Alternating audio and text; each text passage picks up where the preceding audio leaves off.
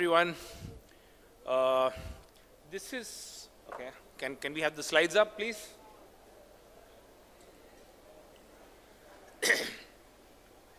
So this is a very ignored, but a very important, topic in today's day and age of, today's digital day and age. There are so many people on the internet. Mr. Gopal showed us the landscape of India from an internet standpoint as well as global. So, almost 900 million people online. This small device that we have in our pocket is kind of made all the change. So, in fact, a fun fact, I pivoted to digital in 2008. Can anybody guess the number of internet users in 2008 in India? It was only 20 million users. I remember those early days, and we've come a long way from that. And social media, specifically, has actually given the power of content creation in the hands of a common man, and not only professional content creators. Another fun fact that I would like to highlight is, would you want to guess, on social media, it's a feed environment, how much do you scroll in 1 year's time? Just make a wild guess, and I'm sure you'll be wrong. It's 2 marathons, 52 kilometers. That's a long way, right? So this scenario has brought us to this juncture where there is content being produced. A lot of content is being produced. So it's a double-edged sword for marketers, because for a brand, if you are, if your ad or your brand is associated with misaligned or negative content, it could be a disastrous recipe for your brand, because the money that you spend will not work for you, it will work against you. Hence, as marketers, it becomes our responsibility to ensure, to protect our brands from this disastrous mishaps. So, as marketers, we're always entrusted the responsibility of spending the brand dollars as cost effectively as possible. But while in that madness or in that bargain of looking good in front of your manager, your organization, we often tend to forget the difference between being cheap and being reasonable. And these concepts were taught to us as when we were small kids. So today, we will discuss the linkage of chasing low-cost CPMs and its linkage with misaligned content. And hence I asked this question, low-cost CPMs, but at what cost? At the cost of associating with low-cost, low-quality content, or at the cost of brand depreciation and not appreciation, right? So we're all, as a brand, we want to spend our dollars to get the maximum amount of bucks, and for these dollars to kind of work for us. But what happens if it works the other way around? Not only the money is wasted, but also it works for our competitors. Your brand goes down, your competitor brand takes all the advantage. So hence it becomes the responsibility of us as marketers in today's day and age to safeguard our brands from this mishap. Let's go through a few scenarios, very interesting ones. We are all guilty of the fact that when the kid cries, we give this phone to that kid, and the kids are very smart nowadays. 1.5 years old, know the YouTube app icon, they flash it up and they know how to watch cartoons and most nursery rhymes. Usually what happens, the login on the phone is of the parents. So in a behaviorally targeted world, the persona signals which are given to the phone or any ad server tells the ad server to display ads which are relevant to the parent. But how about when a kid is watching a nursery rhyme and a finance ad is displayed? Is it aligned? Absolutely not. Rather, I would show a candy ad, because that would somewhere lead to increase in the purchase intent, and the kid might tell the parent, buy me that candy. Let's take it, let's look at another scenario. How about you're an alcohol brand and your ad shows next to religious content? You know, this is a very practical scenario. I can tell you at Channel Factory, because we've got all content mapped and categorized, and we do something called as a content analysis for your past campaigns. You know, we take your placement reports and we run it through our tech. And for one of the alcohol brands, we saw a significant chunk of impressions were served on spiritual content. You know, this could be a perfect disaster, a recipe of a disaster for your brand. Because, you know, in an emotional and a sentimental country like India, it would not be taken in the right spirit, in the subconscious mind. How about you're a luxury fashion brand and your ad appears next to Bhojpuri videos? Possible? It's very possible. Because again, you know, I might be a affluent industrialist from Bihar. All the signals tell me, okay, show him a luxury product ad. But I might be watching a Bhojpuri video at that instance. You know, this combination, does it at all solve any of the brand purpose? It absolutely does not solve the brand purpose. Let's take the last example of you being an auto or a car manufacturer and your ad comes right next to car crash content.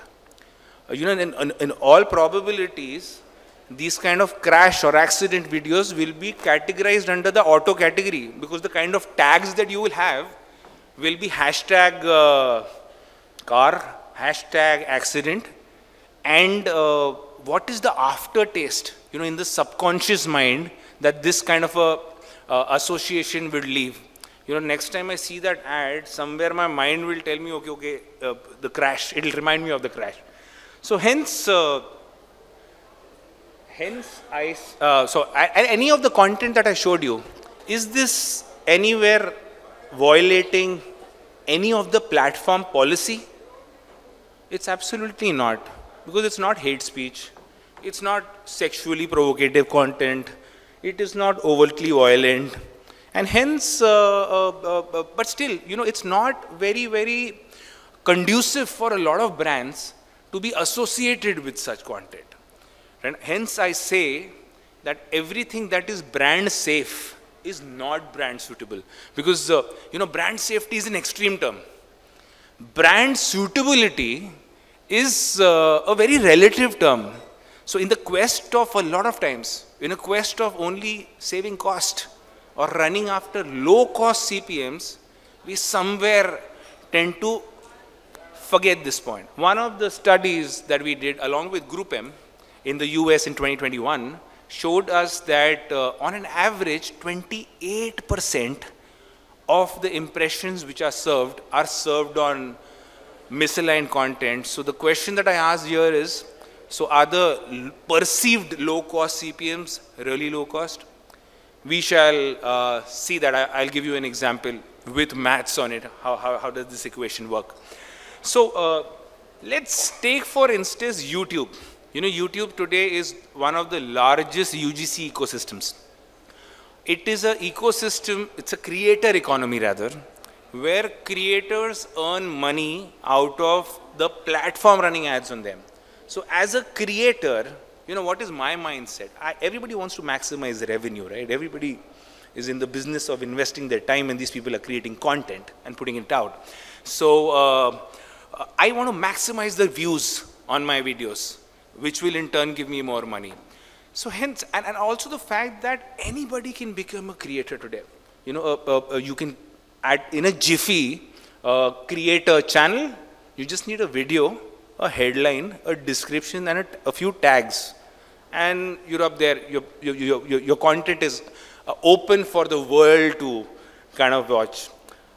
YouTube screens it for violations, like I referred to earlier as well, hate speech, overtly violent content, bloodshed, etc., and they take it down. They also give some, to an extent, the brand safety levers for advertisers to kind of leverage, and these are based on keyword mapping of the inputs by creators, right? So don't get me wrong, YouTube is a huge opportunity for advertisers, and it's a very, very complex one. But like every other platform, you know, the way to leverage any platform is very different. So for example, any social ecosystem, it's a feed ecosystem. So over there, your ads need to be thumb stopping, because the opportunity time which is available in a social environment is very, very less. Similarly, for the YouTube ecosystem, it's extremely important that you align with the right kind of content, because any alignment with misaligned or negative content will have detrimental or negative brand effects.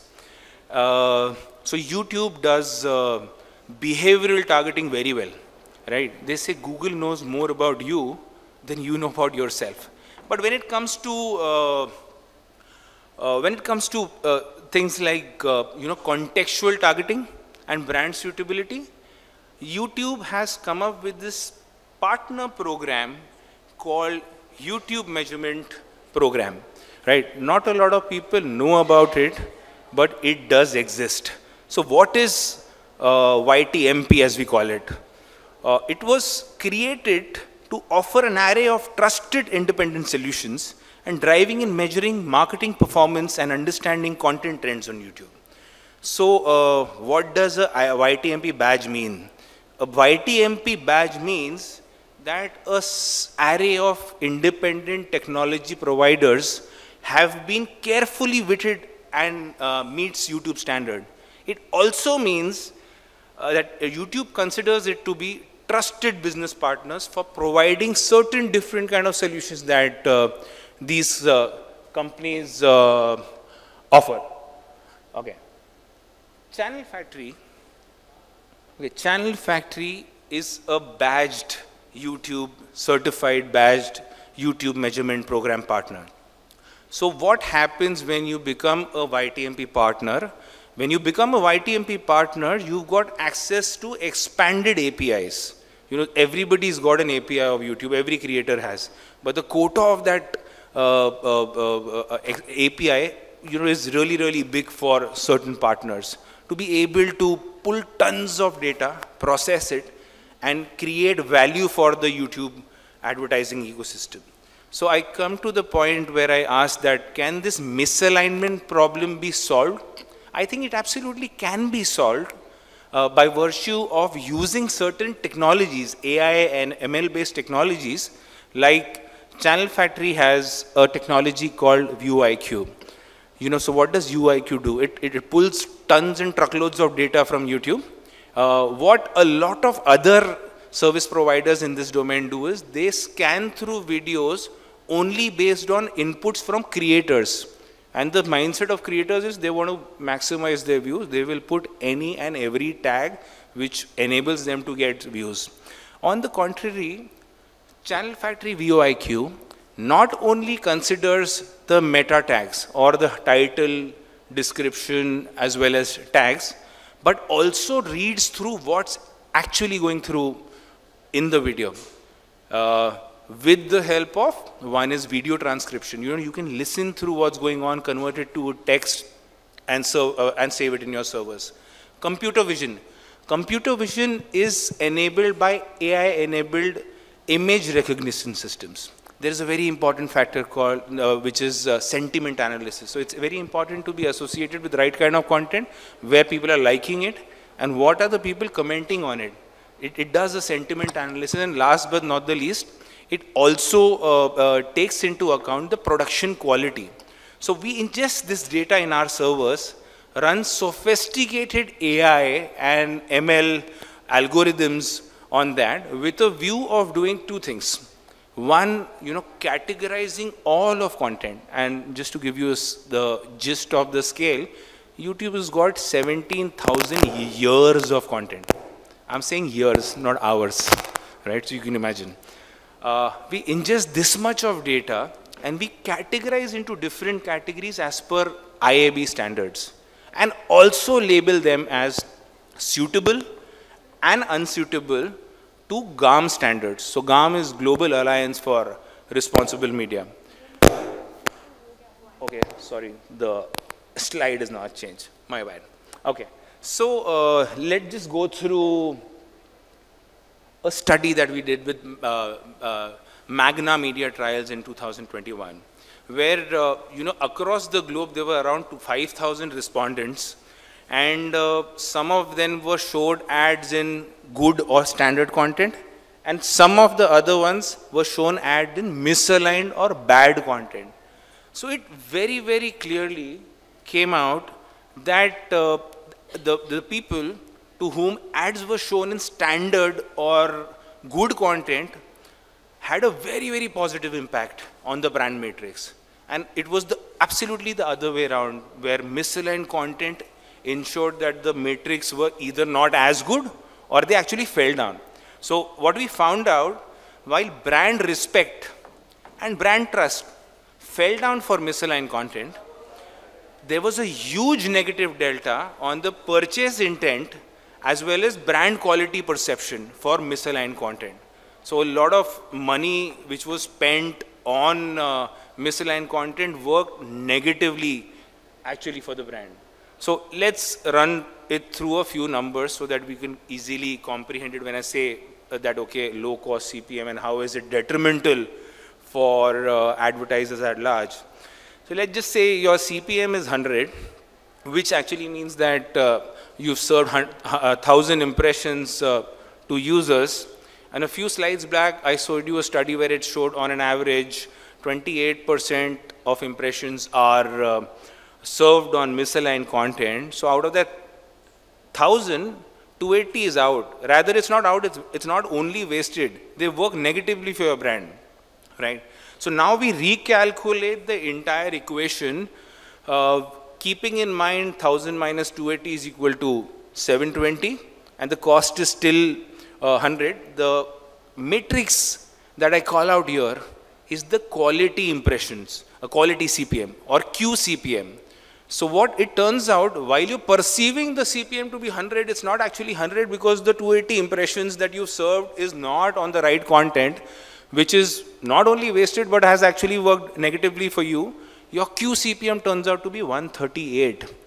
Hence, the low cost CPM is a huge illusion. It's only an illusion on the report, Excel report that you're calculating. Because in reality, what has happened is 280 impressions have been wasted out of that, and you've actually paid more for the impressions which have worked for you. Hence, I say that low CPMs or chasing only low CPMs without considering, okay, what is the content that you're being associated with, it comes at the cost of campaign efficiency, which is, it's an underlying thing. It doesn't come out in Excels, but it's the reality. So I conclude with this saying from David Ogilvy, who understood it long time back, that no matter how good your creative is, if you don't serve the ad to the right audience, in the right frame of mind, in fact what he wanted to say, right frame of mind has a direct linkage with the type of content that you're associating with it. All the money that you will spend will go down the drain. Thank you.